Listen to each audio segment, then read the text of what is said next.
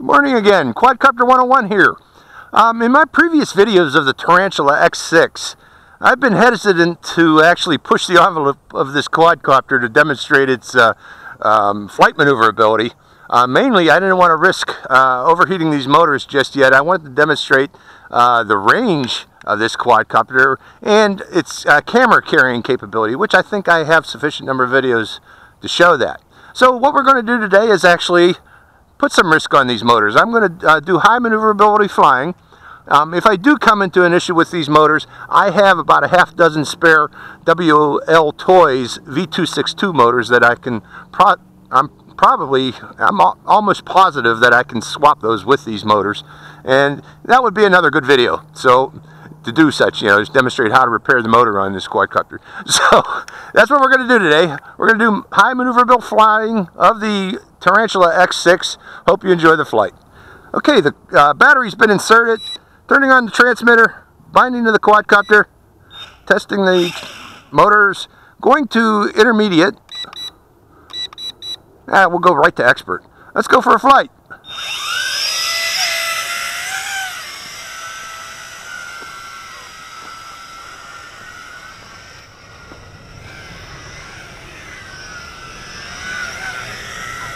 As you can see, it is highly maneuverable.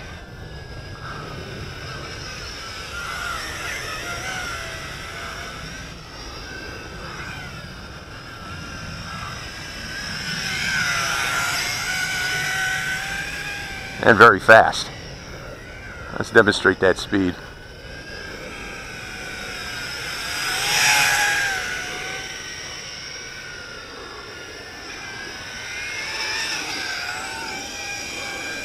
There it goes into the air.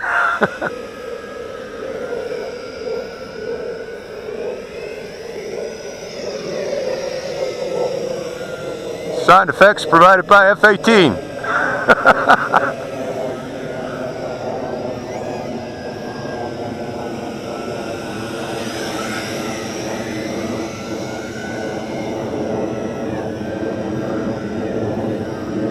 Okay, I'm going to go to intermediate. Just for a bit here. Gives you a little bit smoother control at intermediate.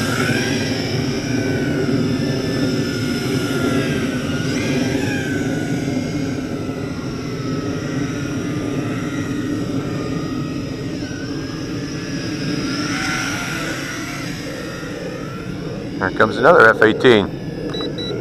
One advanced. So this is a highly maneuverable quadcopter.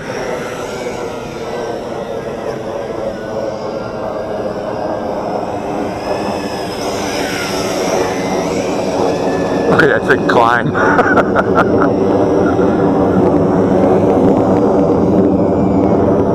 Okay, where's that flip button? Let's try it. Okay, let's bring it down here and try flips. Oh, can you see that? Did you guys see that? Let's bring it in again.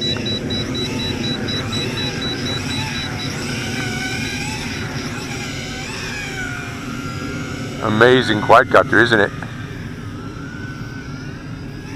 So this is a badass little maneuverable, not little, badass maneuverable quadcopter.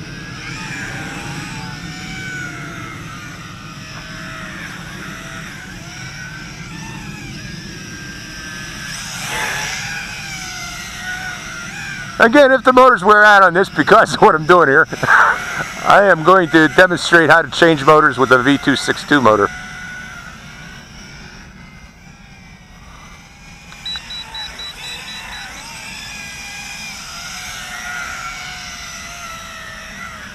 Highly maneuverable.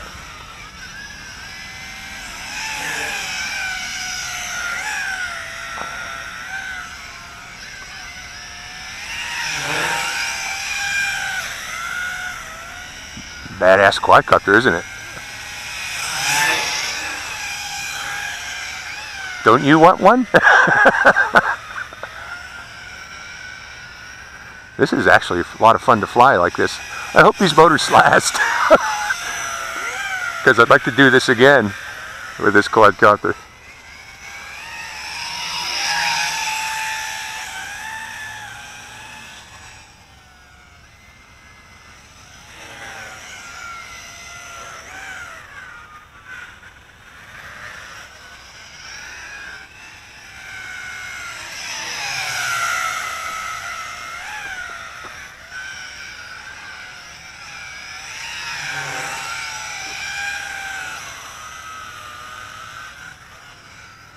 Tarantula X6. A lot of vendors got these nowadays, but again, I got mine from Banggood.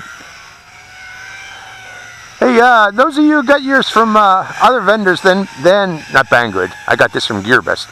But those of you that get yours from other vendors, please demonstrate the range capability of that. I'm worried because a lot of the other vendors are only demonstrating or only advertising this as 100 meters instead of the 300 meters that GearBest is advertising theirs. Look at how far mine can go. Way out there. And come right back. But for those of you that get it from Banggood or T-Mart or any of the others, please do a range test. I'm really curious, and a lot of people are curious too, if there is a difference in the versions of this quadcopter, you know. Because again, Banggood and T-Mart are only advertising this at 100 meters, vice the 300 meters that I'm getting with the GearBest version, and that's the way it's advertised too. Okay, I think I've done enough flying of this at high rate. Going back to beginner, and I'm going to bring it in for a landing. That was really stressful on it. I hope I didn't damage it. I don't think I did. Seems to be flying still good.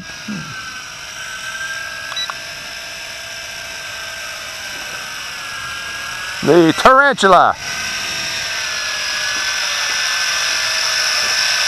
Hands off. Get out of there, bug.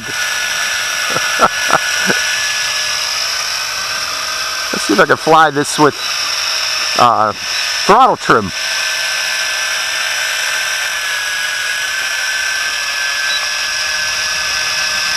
Tarantula X6. Pretty cool quadcopter, ain't it?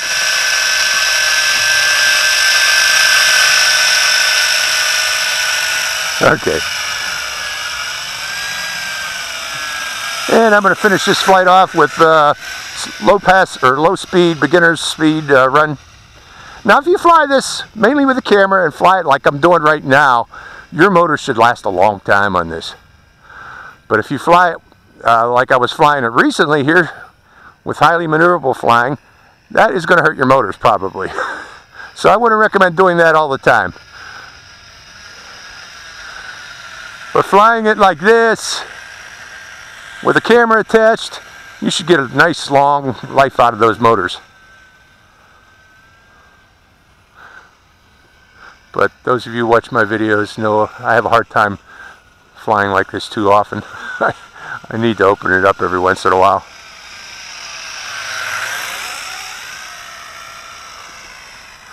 But yeah, again, here's the difference in the sound of those motors. Vice when I was flying it recently at high maneuverable flying, very different pitch, much less stress on the motors when you fly it like this. So I recommend flying it like this, especially if you're a beginner. You know, keep those flips to a minimum. You know it can do flips if you want it, but unless you got spare motors like I do, I recommend watching the maneuverability of their flights.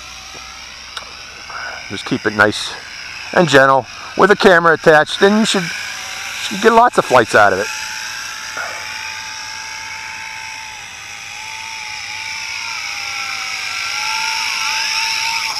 And I think that's the end of my motor, or my battery. Let's see, was that my motor or my battery?